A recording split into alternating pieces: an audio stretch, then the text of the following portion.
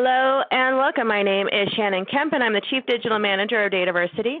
We'd like to thank you for joining the current installment of the monthly DATAVERSITY webinar series, Real World Data Governance with Bob Seiner.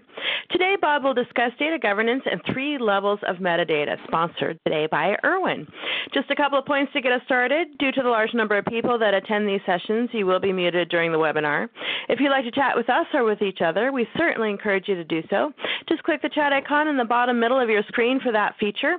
For questions, we will be collecting them via the Q&A in the bottom right-hand corner of your screen, or if you like to tweet, we encourage you to share highlights or questions via Twitter using hashtag RWDG, Real World Data Governance. As always, we will send a follow-up email within 2 business days containing links to the slides, the recording of the session, and additional information requested throughout the webinar. Now let me turn it over to Danny Sandwell for a word from our sponsor for today, Irwin. Danny, hello and welcome. Thank you, Shannon, and welcome everybody. Thanks for attending what I think is going to be an excellent, informative webinar. Just a quick word about Irwin to get us started.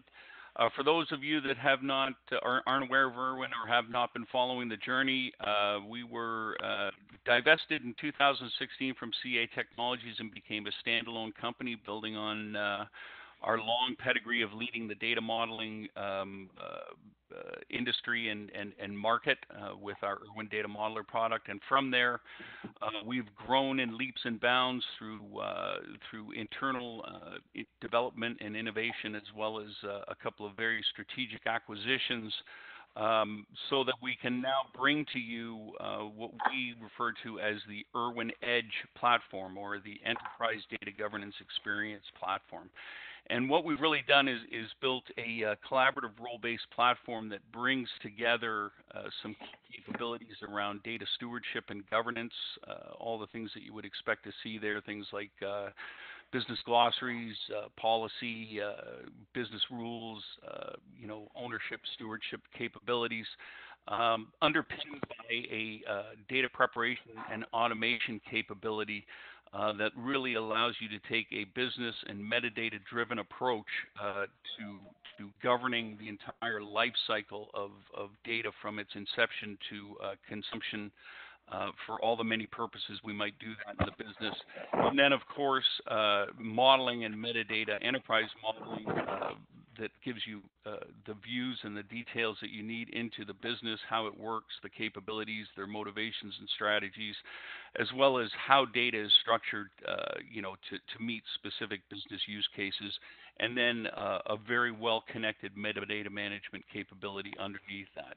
And when we talk about metadata being very germane to today's topic, we have a catalog that really allows you to get your arms around and fully understand all of your data at rest, all of the data stores, data models, places where data is managed and made available, as well as data motion, how data moves through the organization from its different points for different purposes for the business, really harmonizing data management and data governance, making sure that they have clear visibility and control over their aspects and responsibilities as it pertains to enterprise data. And as we say, we are the most connected platform, looking at this list, and it's a brief list. It's not an exhaustive list of what we will connect to and automate so that you can understand exactly what you have in terms of a data management infrastructure, both data stores as well as data movement, automate all those processes so that it's always up to date, accurate, and in the long term sustainable. At the end of the day, our goal is to get all of the stakeholders that are in the data value chain working together with all of the people that support them in the work that they do to make sure that data truly becomes the valuable asset with a minimum of risk to the organization. With that, I think I will now, let's get to the meat of the presentation and turn it over to Rob. Thanks, Danny, and thanks again to Irwin for sponsoring and helping to make everything happen. Always great to have you on. And you can, Danny will be joining us in the Q&A section at the end if you have questions for him there as well. And let me introduce to you our main speaker for today, Bob Seiner. Bob is the president and principal of KIK Consulting and Education Services and the publisher of the Data Administration newsletter, tdan.com. Bob has been the recipient of the DAMA Professional Award for significant and demonstrable contributions to the data management industry. Bob specializes in non-invasive data governance, data stewardship, and metadata management solutions. And with that, I will give the floor to Bob to get today's webinar started. Hello and welcome. Hi, Shannon. Hi, everybody. Hi, Danny. Good to have you on board for the webinar today. Really love this subject. I know a very popular subject with a lot of the webinars that we've been seeing these days are a lot of the things that just lie at the core of what Danny just shared as the Edge platform. I like the enterprise data governance experience. And if you noticed, right in the middle of that platform was the data governance and some of the aspects of metadata that I'm going to talk about today. In fact, I wanted to point one thing out, just even in the title of the webinar. It's not data governance and the 3 levels of metadata, because those of us that are familiar with the metadata management space understand that there's a lot of different types of metadata that we can manage, but the things that were really called out in the Edge platform were the glossary, the dictionary, the usage of the data, and the catalog. So today we're really going to talk about metadata that has to do with those things that Danny shared in the platform, improving the understanding and the use of data. So those are the 3 levels of metadata that I am going to focus on today. Let me see, I'm having trouble going to the next slide. Wait a minute. There we go. There we go. And as I get started, I always like to just kind of run through some of the things that I'm working on in the industry. And as you can see, I'm pretty heavily invested in the data management and data governance and metadata space. My next webinar will be on December 20th, always the 3rd Thursday of the month. And I'll be talking about how to govern your master data in that webinar. I refer often to the non-invasive data governance book. I just want to point out that there is a book that's available through your favorite bookseller called Non-Invasive Data Governance, and there's also an online learning plan available through DATAVERSITY that's called Non-Invasive Data Governance as well. I'll be speaking at a couple of the events that are listed here that are coming up. I'll be speaking just in a couple weeks at the Data Governance Winter Conference in Delray Beach. They just announced the agenda for the Enterprise Data Governance Online virtual conference. It's going to take place in January. I'm going to be speaking. I'm actually anchoring that event, and then I'll be speaking at Enterprise Data World in Boston in March as well. A couple other things. If you're not familiar with the Data Administration newsletter, tdan.com, please go visit it. It comes out with new content twice a month, and it is produced by DATAVERSITY, and I am the publisher of that publication. And last but not least, there's KIK Consulting and Educational Services. That's where you can go to get more information about non-invasive data governance. So today, what are the things that we're going to talk about in the webinar? We're going to talk about, specifically those 3 levels of metadata that I mentioned earlier and how they're different from each other, how they need to be linked together, all of those types of things. We're going to talk about different sources for the metadata that should reside at each of those 3 levels. We're going to talk about linking together the levels, because that's really where a lot of people get a lot of value, is that when you have metadata that helps them to dig into or dive into additional information that you have about your data, it's really important to link your metadata together. We'll talk about processes to govern all levels of metadata, and then we're going to talk about institutionalizing policy just to make certain that all of the metadata at all 3 of these levels is coming across to people at a high level. But before I get started, I'd like to share just real quickly my definitions, and I'm going to get to my definition of metadata here in a minute. I usually share these definitions just to kind of get people on the same page as to what I mean by data governance and data stewardship. Data governance to me is the execution and enforcement of authority over the management of data, while data stewardship is really the formalizing of accountability. So there's people in the organization that have relationships to data, and we need to recognize what those relationships are and then help to formalize what their responsibilities and what their accountabilities are based on their relationship to the data. So I talk a lot about data definers, producers, and users, and actually the different roles that you take, the different relationships that you have to data really help to indicate what type of accountability you'll need to have. So that's what I refer to as data stewardship. Non-invasive data governance, it really talks about the way that we're applying governance to the organization. It's applying formal roles and responsibilities, using applying governance to process rather than really focusing on tearing everything down and rebuilding it as data governance. I can assure you that there's a lot of governance likely taking place within your organization. And if we can look for that and you can look to formalize that, that's really what non-invasive data governance is all about. It's looking to take the levels of accountability and responsibility in the organization. It's formalizing that with the people that have the relationships to data. So it's really non-invasive is how we apply governance across the organization. I shared those with you only to get to these definitions, the definitions of metadata. And the one definition that everybody in the data space seems to know for metadata is that it's data about data. But I like to take it a little bit further than that.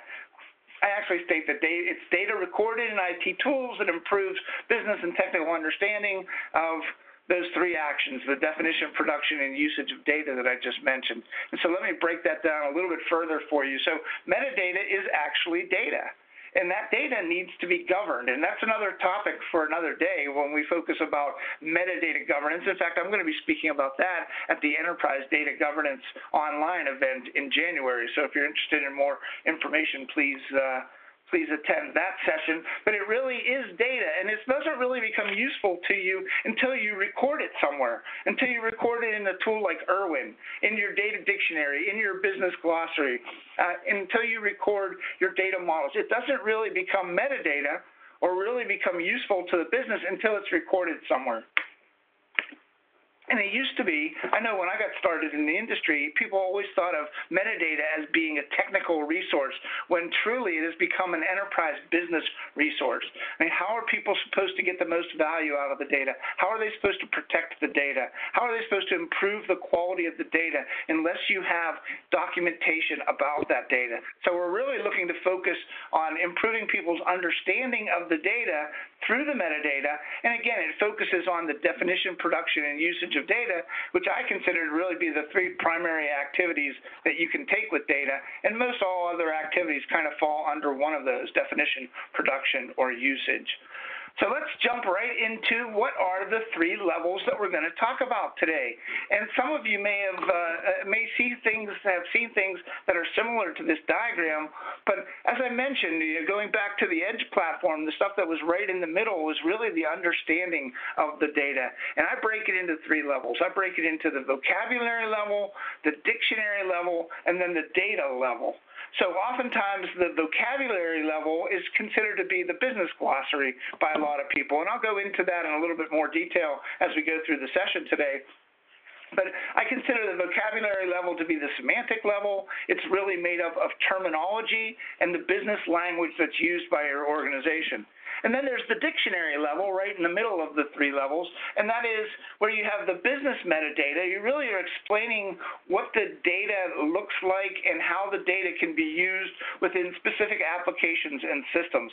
So oftentimes organizations have data dictionaries for applications or for data sources or for the data warehouse or the business intelligence environment. But the data dictionary level is where we start to relate the business aspects to the data itself. So oftentimes organizations call that the data dictionary. And in fact, I think every organization I've ever worked with calls it a data dictionary. They don't necessarily have them in place. They really need a good place to be able to store that information. But the dictionary level is the middle of the three levels. And then the bottom level is the data itself. And so I've worked with organizations, and I've worked for organizations that have said, well, we don't really have any metadata. Well, the truth is that you do.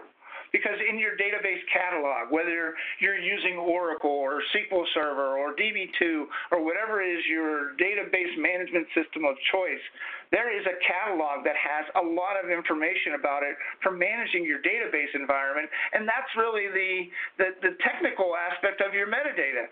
It really tells you what systems you have, what databases you have. It really gets down to the technical aspects of the data. So those are the three main levels that I'm talking about today, and like I said before, they're really focused on improving people's understanding and use of data across the organization. So let's walk through each of those levels real quickly here. When we talk about the semantic layer, we're really talking about the vocabulary. And as I mentioned before, it's the business language we use. And there's only a limited amount of metadata that we typically collect at the glossary level, and some of those things that you need to collect at the glossary level are listed here. If you have any ideas of other things that need to be collected in a glossary, please share them in the chat. I think it would be a great place for people to share what types of information they store within their business glossary if they have a business glossary. So there's a lot of different things that you can collect, but these are the ones that I find to be most consistent. The business terminology, the definition of what that term means, what domain or subject area that thing falls in, who the people are in the organization that have responsibility for that thing. And I'm calling it things because it's not really data yet. We're talking at the semantic level, the business terms used. I don't typically use the term ownership, so that's why I have sick after it in that bullet point. But the people that you need to know who the people are that has responsibility for all of the information associated with a specific object or something within your organization. So again, the vocabulary level, the semantic level is up top. It's not even really related to the data yet. It starts to really focus on what are the things that we care about most within our business.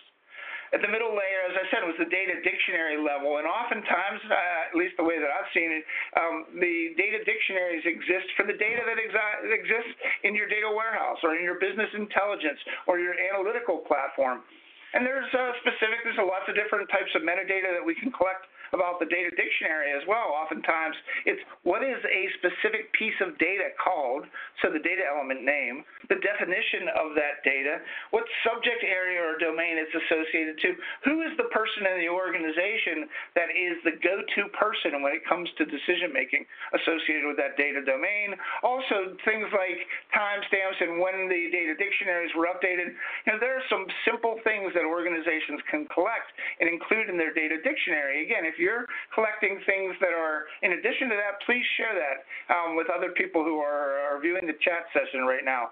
But we want to be very particular, and we want to have reason why we're collecting the metadata we're collecting when it comes to each of these layers, and that particularly holds true for the data dictionary.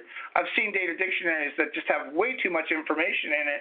It's good if people are using that information, but until you have requirements for people to use that information, you might be making your data dictionary environment just a little bit more complex than you need to. When I talk about the technical metadata, the third level down, basically in that graphic that I shared with you, it's really the metadata that has the information about the database names, the table names, the column names, the view names. Again, all of the technical information about your data.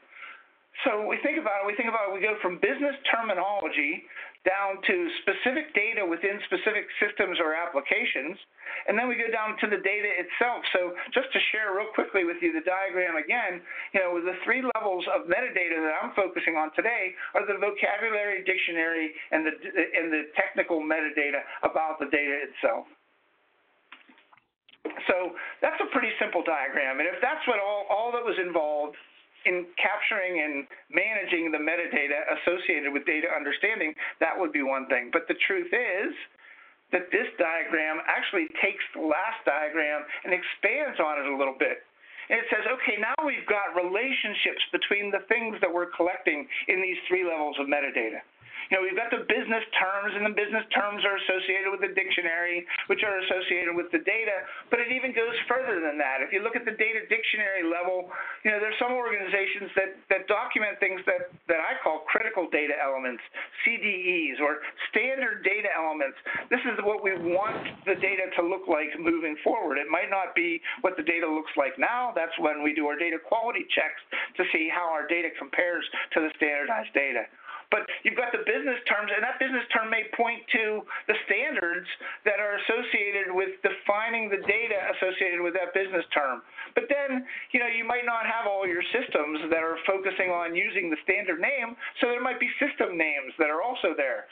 So we've got to relate the data standards to what we're actually calling these things. You may want to call them aliases or something else, but what are we calling these things in the systems that we're using in our organization? I don't know how many of your organizations have the problem where the data can be given different names, but it means the same thing, or it's actually called the same thing, but it means something different. And we need to be able to, if we're really going to get people to understand the data, we really need to clear up, provide some clarity to that. What are we calling things, and how do they relate to the standards for the data that we're defining in our organization? And then the standard names may also point at some business systems, or the system data names may point at business systems as well. And there's relationships between the standard names and the system names. So you can see that it's not as simple as just the previous diagram that I showed you that defines the three levels. There's relationships between the different levels of the metadata. So again, this isn't a very complex diagram, but what it's showing you more in kind of a conceptual manner that you can have business terms that say, well, give me all the information that we want to know about students if you're a higher learning organization, or about patients if you're in the healthcare field, or customers, or whatever it is. You might have a business term that then points to, well, these are all the pieces of data that we have about that object, about that thing that we're defining in the business term. So this diagram actually takes the last diagram and takes it a little bit forward and says, okay, we need to collect all these relationships, and that's what takes time. It may be easier, should I say, to get the information into your tool, into a tool like Irwin, but to make those connections, some of the tools have the smarts to help you to do that, but typically that becomes a manual effort that really requires some attention to, okay, this is the term, these are the data names that we use, this is how it's represented in the system. Making all those connections is somewhat of a manual effort, and it requires knowledge of the systems and how they link together as well. So those relationships become very busy, or become very important as a part of managing these three levels of metadata. So as I mentioned before, there's relationships between vocabulary and vocabulary, meaning that you might have a term for something that has to do with a student that is still just a term. It's not related to data, but you might relate it to the term student. So it's truly a business term to business term relationship. Then you also might take the vocabulary and connect it to things in your data dictionary, and I showed you that before in the previous diagram, which is the term connected to the standard business system data element name, or the name that's used, either the standard or the one that's actually used in your applications. So there's these types of relationships. There's relationships between the dictionary and the dictionary, saying, okay, well, what other data do we have about this thing in this application or in this system? We know that we need to not only collect those objects themselves at the glossary, dictionary, and data level, but we also need to be able to relate them together. And it makes sense to define requirements as to how you're going to use that information before you start taking the time to start linking all these things together. You want to ask people, how are you going to navigate? What are you going to look for? Where are you going to start? What is the ultimate outcome of what you're looking for? So once you understand those business requirements for metadata from your business community, you can identify what are the relationships that are important to us to manage. So again, as I showed you the previous time, the diagram, it goes more than just the three levels. There's the relationships between the three levels, which really help people to dig into the data, navigate into the data, and find the information that they're looking for to do their job. So let's talk about some of the sources of the metadata at each of these levels. So, I talked first about the semantic tier, the vocabulary level, the business terminology, wanting to know what subject that data is associated with. And as I mentioned before, it's not data focused. And I'll share with you where you can go to get some of the information about those things that are business terms or the language that you use within your organization. I just worked with a client recently that actually took a team of people and said, we need to define a business glossary.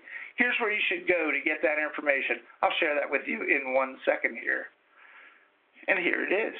So what are some of the sources of the business terms within the organization? They could be in corporate documents like policies and guidelines and communications. They could be in handbooks that you have that you're providing to the customer, or employee handbooks. You can find business terminology that's used within the organization within these documents, within the catalogs, within the contracts that you have, either internally or externally to your organization. But if you give people the responsibility for scouring through these documents and finding the business terms that we use most often, that might be a very good place to start in building out a list of the business terms that are associated with your business. So again, the corporate documents, the handbooks, the catalogs, and as I mentioned before, and I'm going to share with you a case study from that organization, at least a couple slides of one, and later in the webinar. But that's what they did. They got a group of people internally, gave them a certain amount of time to go look through these things and identify those things that were business terms that were most important to the business. So, as I said before, we're focusing on things that are important for the business, and we might want to come up with a name for what we're going to call these things. I love the three-bear analogy right here, where we could call them objects, but that might be too general, because an object could mean a lot of things to a lot of people. We could call them entities. Well, entities may be too data related, so I think that the term is the right thing to use for organizations when you're defining your business glossary.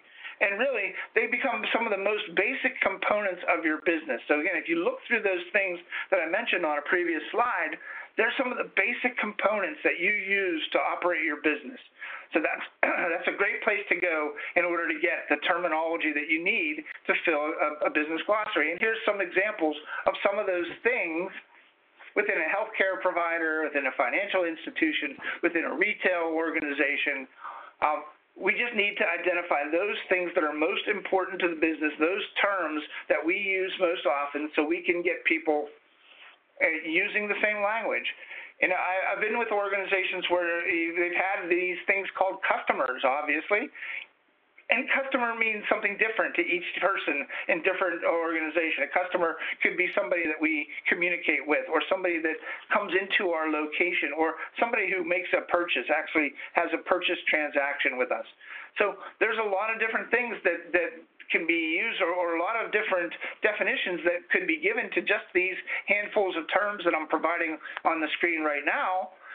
Think about it in greater detail as to what are all the business terms that really make sense, that we're consistent about within the organization. This is just an example of several. So there's not a lot of metadata that needs to be collected about the terms. As I said before, there's oftentimes the term name, the definition, the subject area, the business area, how it can and can't be used. Those would be some of the pieces of metadata that you would want to collect at the semantic tier, at the business glossary level. At the business tier level, which again, as I mentioned before, is often referred to as a data dictionary, we're now talking about the business data elements.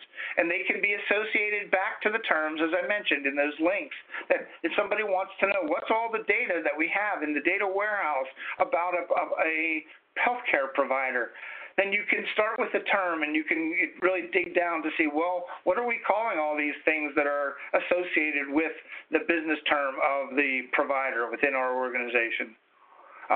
Typically, as I showed in that one diagram, at the business tier level, there's oftentimes two categories of these data elements. And as mentioned, one was the standard data element. This is what we want to get to. This is the one that we want to be shared, and to cut off the bleeding moving forward, new systems should use standard elements and standard names. There's a much better chance that the data, if you follow the standards, is going to be a higher quality than if you look at the systems that have been developed over the years, and you're now associating the system elements to the standard names. Well, they could be called something completely different. They could have different values. In some ways, they could have just slightly different meanings. We need to know at the business tier level information about both the standard elements and the system elements. So that's why there's basically two things that we're looking at that level within the organization. And so what are some of the things that we need to know about the business data elements within our data dictionary? And those are things that I'm sure you're familiar with. The data element name, the definition, what size is it? Is it null? Does it allow nulls? You know, those types of things, the acceptable values for the data, the relationship between that data and other data in the organization, the business rules associated with how you can use that data, and the classification, if that data is sensitive, if it's classified, or if it's sensitive, or if it's public in nature. You know, we might want people to know that specific pieces of data hold specific classifications, which lead us to managing and handling the data in a specific way. And then down at the physical level, at that technical level down at the bottom, a lot of that metadata is already being collected within your DBMS, within your database system. Even back in the days of COBOL and mainframes, the copy libraries or the copy books had information about the technical data, or technical information about the data down at the file level, at the record level. And so that's where a lot of the physical data can be found that will be used to feed into your technical tier.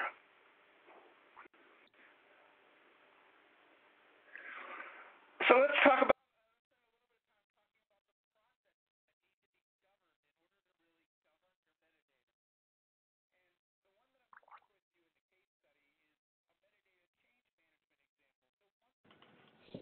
Bob, are you there? We lost your sound.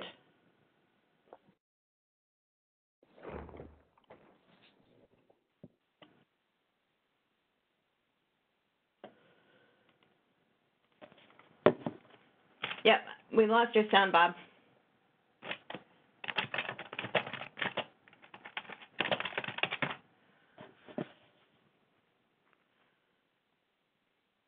Oh, looks like his audio just dropped. We'll get Bob going here in a second.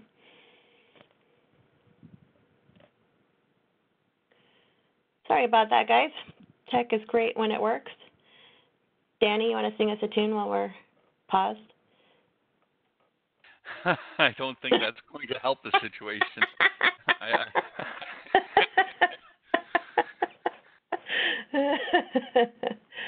Let's see here if we can get Bob connected again. You can hear me now. There we go. Yep. Okay, sorry about that. I know we're having bad weather here, but really sorry about that. So what I was talking about was what are some of the metadata processes that need to be governed? And the case study that I'm going to share with you is the change management associated with the metadata. So if you're taking the time to build out a business glossary or a data dictionary, you don't want people to be able to change it very simply. You want them to go through a process to control how change is taking place within these metadata resources. The metadata development request, so people want more information collected. They want to select critical data elements that are going to be governed within your organization, the standardization of the critical data elements. These are all processes that we need to put in place in order to make certain that the metadata that's associated with the data usage is well documented and recorded within an organization. And we want to make sure that we have the processes in place in order to manage that. So what I want to share with you is this case study, which came from an organization that I worked with not too long ago, where once they had built their glossary, once they had built their dictionary, once they had started creating the linkages between the business terminology and the data in their data resources, they wanted to make certain that they had solid processes in place for people to go and request changes to the metadata that they had about the data. So what we're going to change what the business term means, we want to make sure we go through a process and we just can't let anybody in the organization change the business term. Same thing with the data dictionary definitions. We don't want, once we've had them approved, we don't want to necessarily make them available to everybody to change. There has to be a governed process in order to make changes to the metadata. So this is a high-level diagram, and I just want to walk through some of the pieces of it real quickly. So you'll see the bigger diagram, well, it's in smaller form in the upper left-hand corner of the slide. And I've highlighted or circled the piece that I'm focusing on the screen. So this is where somebody's making a request, and there's a standardized request form and process that people go through to make changes to it. So they take that vocabulary, add change request, and they submit it to whoever the person is in the organization that's been designated as being the person that has the responsibility to kind of govern and manage the change to these metadata resources. All right. So now once that information gets to the data governance manager, it's going to go two different ways. So the first way that I'm focusing on here is that once it's been decided that this needs to change and that there's going to be changes required, there may be technical changes that are required, that's when the data governance manager or whoever it is that takes the request passes it on to some working team or a resource manager that's actually going to complete the request and then get back to the folks and tell them that their request has been approved and here's the changes that have taken place. But then there's the other direction from the data governance manager, which is often to take it to a group. In this organization, it was called their Data Governance Steering Committee, to get them to review it, compare it to what it is already within the vocabulary or the business glossary, and they come to a decision as to whether a change can be taking place or not. And that decision point comes back to the data manager, who, if it's approved, then goes to the resource manager and such that we just talked about on the previous slide. And the ultimate, on the far right-hand side of that graphic that I used for the case study, is the data governance metadata platform, or your data dictionary, or your business glossary, data catalog, any resource that you use to manage the information about the data within your organization.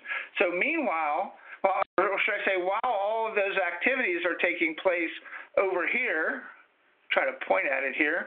Over here, we want to make sure that the end result is that the information gets cataloged somewhere. As I said earlier when I defined metadata, it doesn't really become metadata until you get to a point where it's now being used, recorded, and used by people across the organization. So again, that's the main diagram, that's the complete diagram, and we broke it down into different components, but you need to have a formal process in place. If you already have a process in place, apply governance to it. That's more non-invasive than invasive, but you really need to decide that you're going to make sure that this information that you've now taken resource time to collect, that it's going to be used, it's going to be maintained properly throughout the organization. And here's an example. I mentioned real briefly the critical data element process. So here's what another organization did as they were starting to identify what were the critical pieces of data. And I know this is really complex, and I'll share this with Shannon so she can share it with the group or share something like it. It's a typical RACI chart with the different colors of the different columns being associated with the different roles and responsibilities that you've had associated with your program.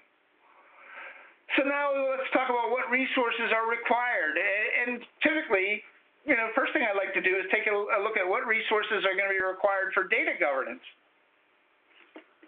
before we ever get into the aspect of metadata governance. So people talk about the need for senior leadership sponsorship, or I say they're not only their sponsorship, their support, their sponsorship, and their understanding. There's a need for a role of a data governance manager, data governance council, stewards, working teams. All these different roles are typically associated with data governance. Now let's look at those roles as they associate with metadata governance. Well, you might not need senior leadership or sponsorship around your metadata. If they've decided that it's important enough that you have a metadata management program, you may not need to engage them that much. You might not even need to engage your data governance council that much, but they have a similar set of roles associated with metadata governance as you would have associated with data governance, because metadata is just a different type of data. And just like master data it's still data, but people call it master data governance. We're going to talk about that next month, so please tune in for that. The resource expectations to assure quality metadata at the senior leadership level, well, we need their support, sponsorship, and understanding. Typically, there's very little time commitment that they can provide or that they're really necessary when it comes to assuring quality metadata. Typically, they lead the approval by committee. So when somebody decides that they want to change a business term, you might not take it all the way up to your senior leadership. You might take it to your council, but you need to have somebody who's going to take a look at it before that change is being approved. And so the truth is that typically in organizations that their business glossary efforts barely ever even tend to get off the ground unless there's a high level of understanding by your senior leadership to approve and to improve the business and understanding of data across the organization.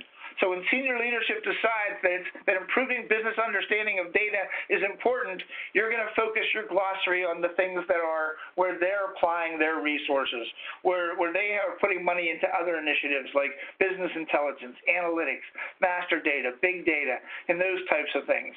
So if they recognize that we're putting a lot of money into these resources, into these types of activities, we need to make certain that the data is well understood once it gets into the hands of the people that are going to use the data. The data governance manager, typically they manage the business glossary process where they facilitate the resources in the organization that I mentioned earlier in the quick case study. They had a person that was basically on top of the people who were, or should I say, they were constantly in communication with the people that were being tasked with collecting the business terms and the data dictionary for the organization. So oftentimes people ask, who has the responsibility of doing that? And oftentimes it's the data governance manager. They develop and gain approval of the glossary and the policy. They facilitate change management. As I mentioned before, they were smack dab in the middle of the process that I shared with you. And one of their responsibilities is to report the results of the improvement of the collection and the use of this metadata to management. Let them know that the time and effort that's taking place has been worthwhile in what they're collecting. The Data Governance Council, well, sometimes you might involve them in approving things to be changed in the vocabulary, in the dictionary, and oftentimes they just have limited involvement as well. If you have a monthly or a quarterly Data Governance Council meeting, you might take a part of that meeting and you might use it to say, okay, these are the requests that came in. Do we want to move forward? Do we want to investigate them further? That's how you would get your Data Governance Council involved in assuring the quality of the metadata. The data stewards, now they're invested, they should be have a vested interest in all three of those tiers, in the semantic level, in the business level, and in the technical level. And oftentimes they're the ones that provide the business definitions at the dictionary level. They're involved in the validation process before these things are approved and put out there for general consumption. And oftentimes these people at the data steward level, the people that define, produce, and use data as part of their job, they're the biggest users of the business glossary and of the data dictionary as well. The working teams. As I mentioned, with that one organization, they created a working team of critical resources to go out and investigate what the different terms were that were being used within the organization. So not only that, once they had completed the terminology, the business glossary, their next step was to focus the same way on the data dictionary. And with this organization, they were focusing on a data dictionary associated with all the data within their data warehouse. So with the working teams, oftentimes, again, depending on how quickly this needs to be done, there could be significant time commitment. They need to be involved in researching the different business glossary terms, and then be involved as well in reviewing the change requests that are coming in to change things that you've collected.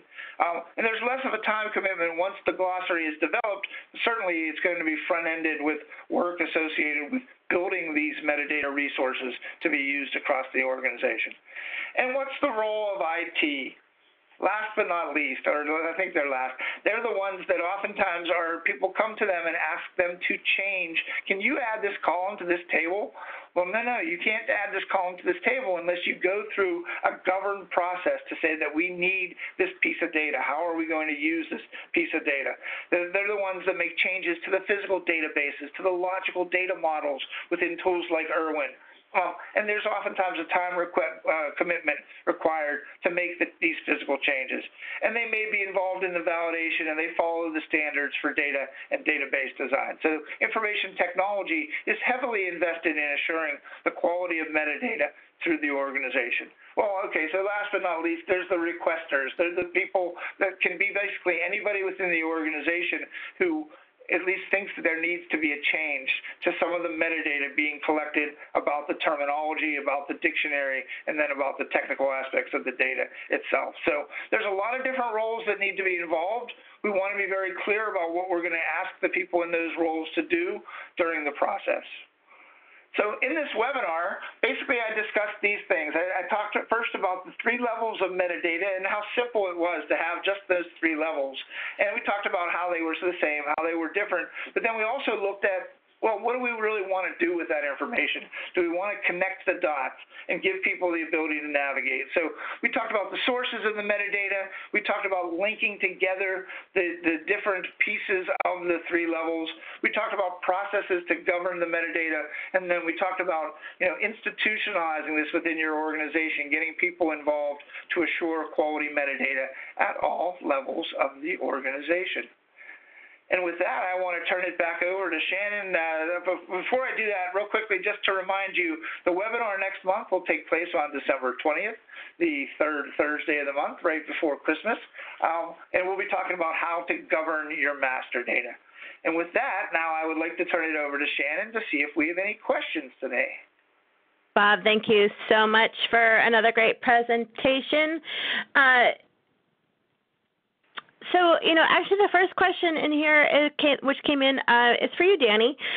Does Edge integrate with mainframe technologies? And does it integrate with WebSphere, IIB, and MQ? I'm sorry, could you ask that again? The question is for Danny. Oh, and I got you muted, Danny. Oh, okay, I'm sorry. Does Edge integrate with mainframe technologies, JCL, Natural, et cetera? And does it integrate with WebSphere and IAB and MQ? Yes on all counts. So we have connectors to all of the environments from mainframe all the way to the latest and greatest in big data and everything in between. So with our interfaces, once you define them as a metadata source, you can automate the process, put that under lifecycle control, and really have that sniffing and scanning for change data in the background while you enrich the metadata in the catalog. So, going into the topic here, what's the best place to start gathering terms is it project documents and internal corporate web pages? So, I shared a few different examples of places where people go to get that information. And it can be documentation. It can be the handbooks. It can be documents that are customer-facing within your organization, because if they're going to use certain terms, or if you're going to try to get them to use certain terms, you want to also be using that terminology within your organization. So, yes, the places that you mentioned were great places to go to find the business terms, but typically you need to have the resources to do that, and then pick the best resources that you can find within your organization and see where they take you as far as what terminology is defined for the business.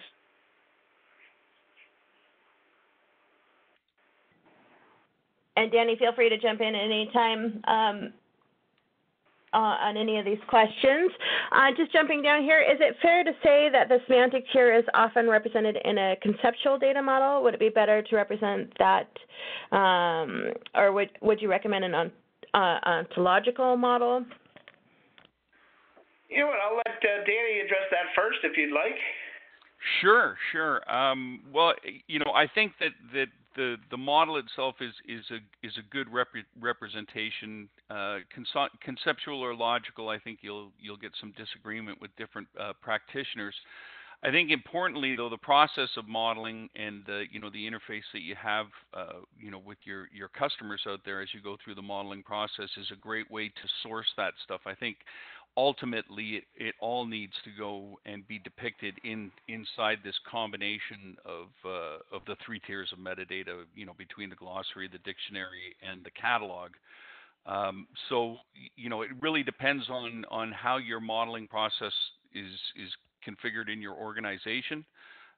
But either of those, I think, are appropriate. And then again, utilizing them as the source to start filling out the different metadata devices that you have in your organization.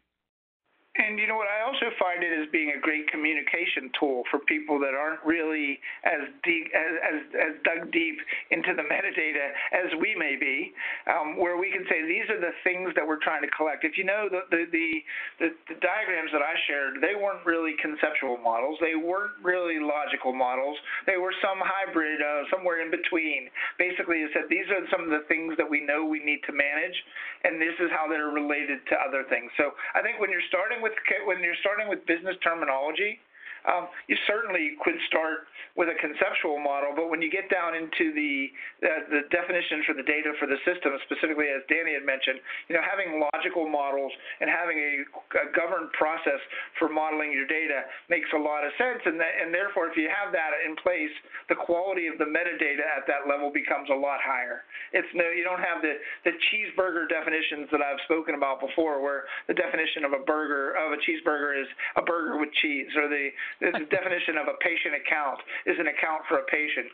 If you have good modeling processes, you're going to have better definitions than cheeseburger definitions, and that's going to improve the value of all of this metadata. Yeah, absolutely. If a lot of organizations we deal with score their data models as part of the process, and that scoring will really pay off as you start extending and expanding it out into a more formalized governance operating framework. Yep. So, we get this next question quite a bit. Actually, what percentage of organizations would you say recognize the value of investing in governance and metadata management? What percentage? More and more each day, and oftentimes the auditors or the examiners have something to do with that, where they say, hey, your data is not documented, your processes aren't documented, so you need to do that. I'm finding that more and more within organizations. They're being told that they really need to do this to show that their information technology environment is well in place. As far as percentages go, I would say at least half of the organizations are looking at some form of governance to put in place. I don't know, Danny, what's your experience? It's funny. We did some research at the beginning of this year, looking at sort of large to very large companies who had, over 1,000 respondents. So I wouldn't call it scientific, but it's not a bad wet finger in the air. And the response directly to that question, 98% of the organizations thought that data governance was important and something that they had to undertake. A little less than half of them had made any progress in that in that domain. So it was a very interesting and telling answer, I think, in terms of just the challenges of all the pieces that you need to put together, how you get started, and things like that. But I thought that was a pretty interesting number. Those are great numbers. Yeah, and typically the question that comes in right after that is, what is the elevator pitch? What do you tell those who haven't invested in it yet? What kind of value it's going to add? I'll be glad to share mine first. I actually would start the elevator pitch with, what, we're already doing this. We're already governing our data, but we're doing it very informally. We're doing it very inefficiently, which leads to very ineffective use of the data. And so if we can put some formalization around some of the things that we're doing, granted, there's going to be need for changes, but if we can take that approach, and that's kind of what I call non-invasive, is say, what, we're already doing this, but we can do it better. Let's focus on doing what Danny talked about, improving the processes associated with data modeling so that we have, or grading our models to make sure that we have high quality definitions within our data models. So I find that there's certain things that organizations could use, but I like that pitch. I like to say, what, we're doing this already. We don't need to reshuffle the deck. We just need to get our cards in order.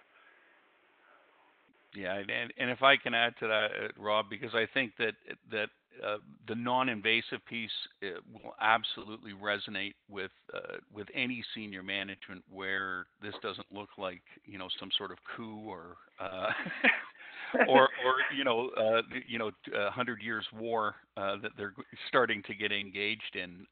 When I talk about data governance, it's very simple to me.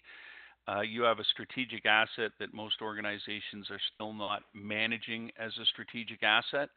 And in order to get the return on that asset, you need to reduce the risks and increase the trust and impact of that, or trust in that data, across your organization to really get the return on investment or the return on opportunity that data represents.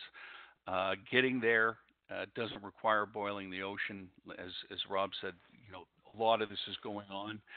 It's about trying to find a way to capture those tribal processes, tribal knowledge, and institutionalize it, and then as everything that is good about data, standardize and then reuse that to get success, iterative success over time. And you know what? I had a chief financial officer ask me recently, how many stewards are we going to need, and how long are we going to need them for? And to me, I thought that was a funny question. I knew the guy quite well. I kind of looked at him, and since they were focusing on data quality, I asked him, how long do you want to have quality data for? He said, well, we always want to have quality data. And then he looked at me kind of funny and said, okay, I get your point, that this is really a program. It's not a project that has a beginning, a middle, and an end. It's a program that's going to be in place for how long you want to protect your data, how long you want to improve the data. And you made a good point. You said, to talk about the value, the return on investment. Oftentimes, since organizations are investing more heavily in technology and in data analytic platforms and things like that, big data solutions, they're already putting a lot of investment in those things. And I usually say, well, let's look for what the return is that we're getting on those items rather than the return on investment that we're just specifically getting from data governance. And if we can then partner up with these activities, we have a much better chance of demonstrating to our leadership that this is very valuable to the organization. Maybe we can get that number up from a little bit less than half of the organizations who have started to embrace this to a number quite a bit higher than that.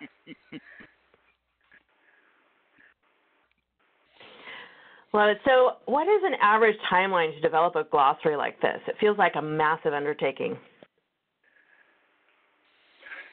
Well, you know what, it doesn't necessarily have to be viewed as a massive undertaking. I mean, if you sell it to your organization as a massive undertaking, that's what they're going to think.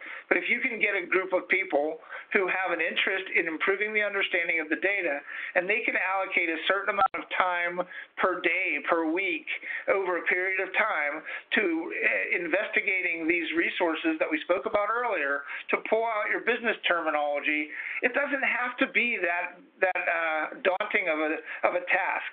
If we do it in a structured way, if we have a plan, and we don't tell people that it's going to be extremely time consuming and just use their time the best way we can, you can limit that. You can do it over a course of a month, over a course of a couple months, again, depending on the amount of resources and the amount of time that they have to spend on this. Yeah, we've found similar results. People that are trying to boil the ocean and creating a glossary as a task unto itself generally get bogged down in the sort of never-ending, is it done yet? Is it done yet? A lot of our customers are leveraging our integrated enterprise architecture to really drill down into the goals, priorities, and motivations of the business, find that sweet spot. And then leveraging, as Rob said, lots of great documentation that's out there that you can grab, but also looking at what's going on in data management today and what have they done, specifically those logical conceptual models to start pulling out a specific domain or subject area and really using that as the foundation to start refining that on. Also, there's the old amazing spreadsheets that are all across the enterprise, and getting hold of them as best you can and pulling them into a platform where you can start to categorize can definitely accelerate the process. Yep. And like I said, like you said, don't boil the ocean. I mean, you might want to start specifically focused on a subject area or a domain and get a process working so that you don't have to redefine the process for the next set of information that you're documenting. So I'd say start small, start incremental, demonstrate value, and then move on to the next. Yeah, and set expectations. Give them roadmaps so that they can really see where you're going to be and how it's going to grow. Absolutely. Do you have any suggestions on how to avoid having terms define the terms themselves? Is that similar to the customer contract?